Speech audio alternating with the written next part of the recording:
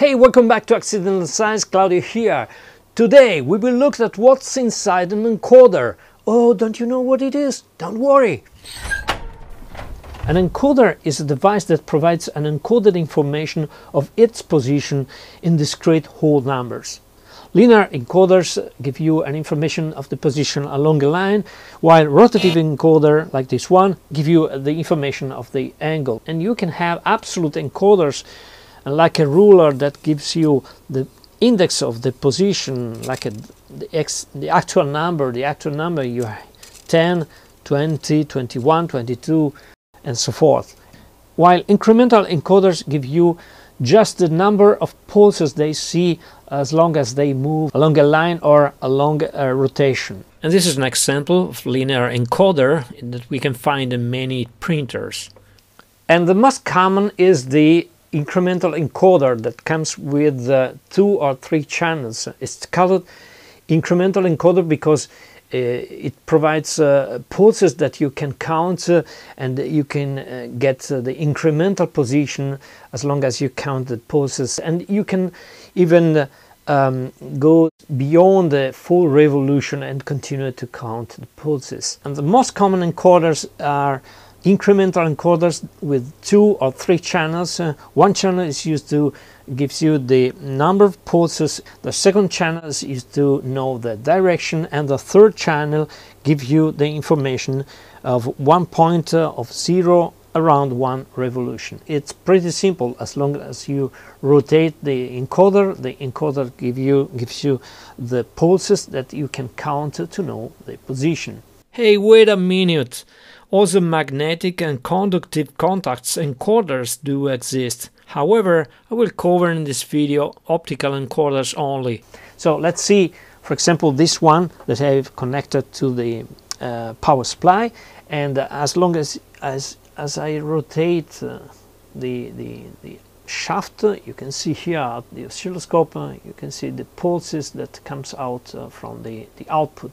So, for example, an encoder can be attached to the base of an arm of a robot arm or at the joint of a robot arm to know the angular position, or it can be connected to the shaft of a motor or to a lead screw to know where the lead screw moves along a linear position, counting the number of pulses in rotation, because as long as you rotate the lead screw converts the rotative motion into a linear motion. So you can convert the rotational pulses into linear movement, linear pulses. So, for example, let's say you have a lead screw that has a pitch of 4 mm per revolution, which is about 6 turns per inch.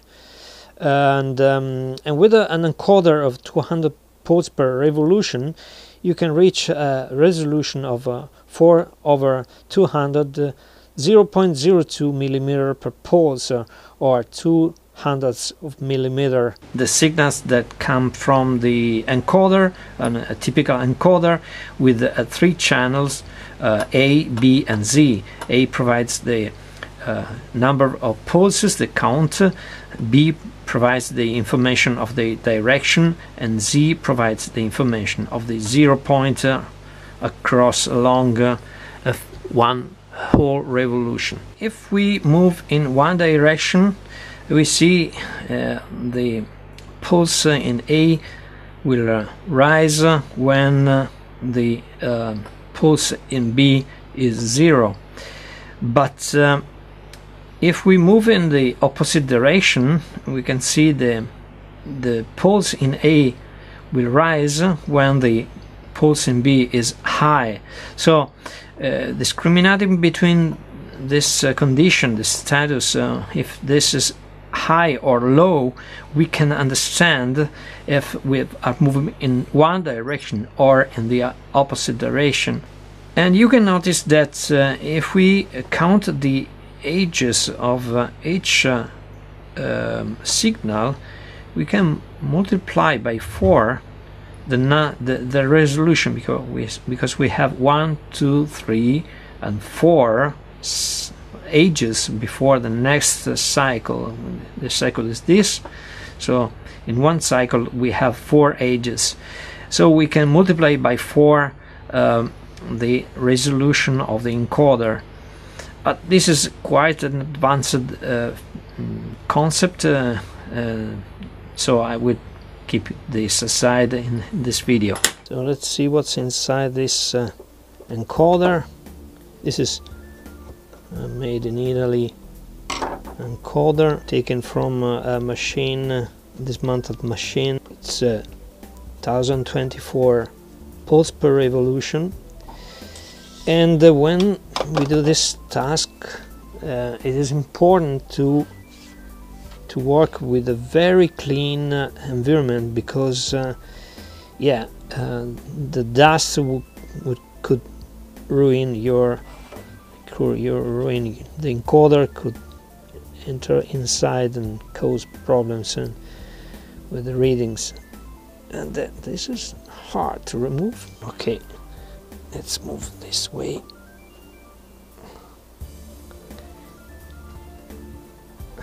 Yeah, it is likely sealed inside. Yeah, we have here a O-ring that seals the inside, and voila, we have inside of an encoder. There's a little bit of dust here that should not be here.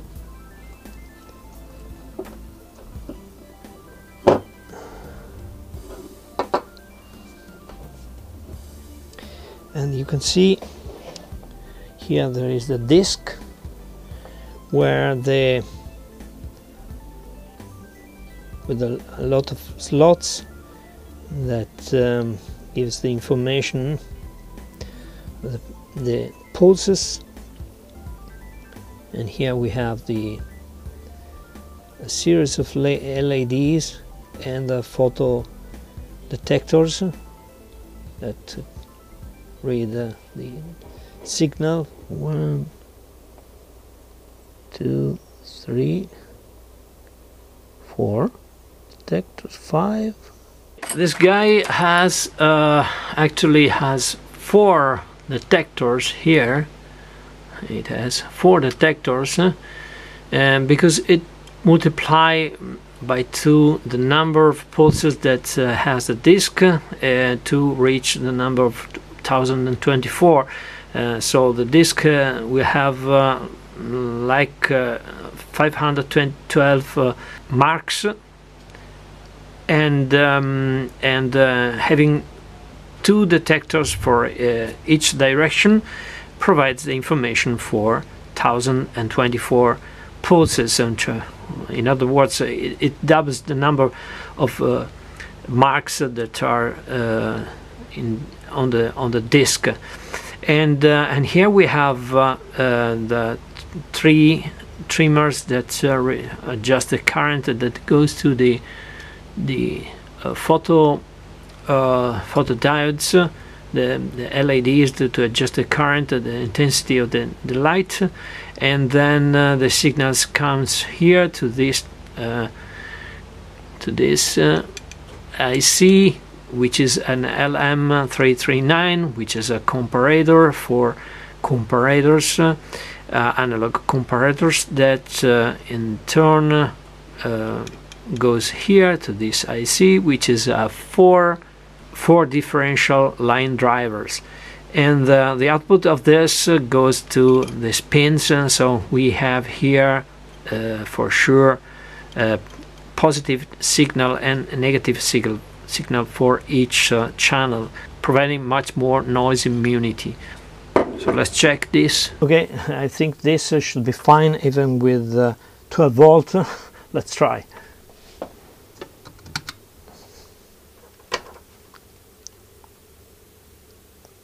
We have a problem.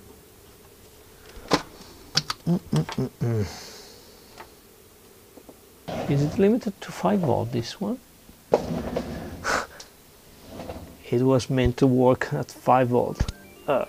And let's open even this one. This is a Leica, and the first thing to do is to remove the seal. But I'm not afraid to avoid the guarantee.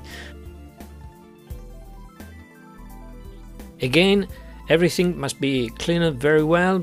It is not like working with a hard disk, but grime and dust must be removed.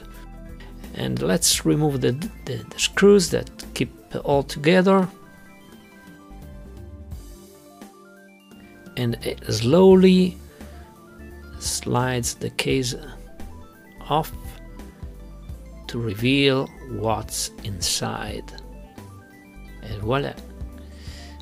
We can see here there is, as in the other encoder, we have the disk and a PCB with the circuit board, and here we can see better the internal disk, the dial, and the back of the PCB, where there is a comparator that's similar to the one that we've seen before, the same comparator. So let's remove even the PCB from its place.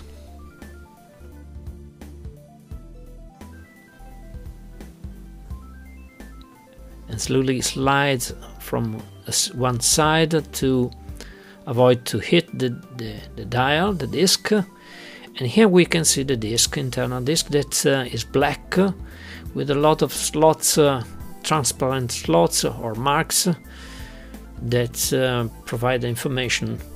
As you can see here, there's one single slot for the 0 and a lot of slots for the pulses. And here the PCB has the detectors, and here an important point that can be seen is the mask that is used to check. Here we can see better the mask across the holes, and the mask allows to have better precision for the dial. The encoder has a disk with a number of marks or slots on it, so the light can pass through the disk. The disk is black, and the marks are white, are transparent. And here, of course, I've designed with black over white, but as you have seen, the disk is black and the slots are transparent, and then we have and the number of marks or slots around the disk gives the number of pulses that the disk can provide. So and the encoder, the number of pulses of the encoder. But as we have seen in the other encoder, if we add more sensor, more detectors, we can increase the number of pulses. We'll explain this in a moment.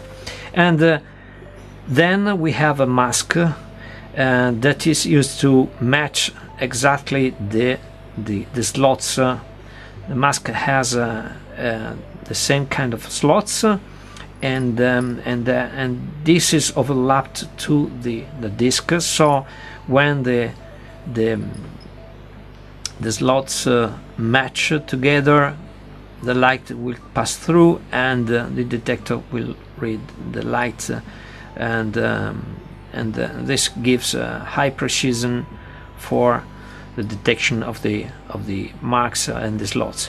And this one single slot here or here, and this mark is the 0. As you can see, it's just one slot in one whole revolution. And this is a magnified section of the disk with the slots, and you will notice that we have just one slot, but the encoder can provide two signals, quadrature signals out of phase of 90 degrees. How that is possible? But if we put two detectors in this position, this way, we can detect, we can have this two signals with just one trace of slots. As you can see here, this is just in the middle of the pulse. This one is out of phase in respect to this by 90 degrees. Also, if we add more detectors slightly shifted in respect to the center of the slot, we can have more resolution, more pulses that can be combined together to get more resolution, as we've seen with this encoder. So this is how the circuit is made inside of this encoder. We have here a comparator, which is a LM339. Here we have the opto detector with an LED, an infrared LED that is powered through this resistor, and this trimmer that adjusts the current that flow through the diode, and here a photodiode or phototransistor that moves this point from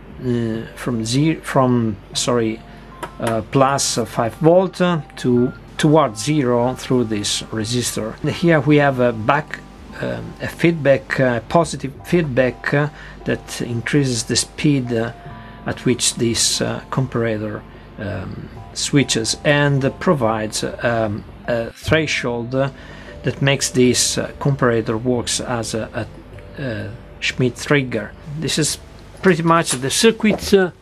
I've attempted to hack this circuit, adding here and here a diode and an LED, and here a photodetector, but I don't have any, so I have tried to I thought to put here an LED from an opto switch, an LED and a photo diode from an opto switch, but it doesn't fit. It's too big. So alright, that's pretty much all for today. I hope you enjoyed this video. If so, hit the like button and stay curious and hungry of knowledge. Thanks for watching. See you next time. Bye.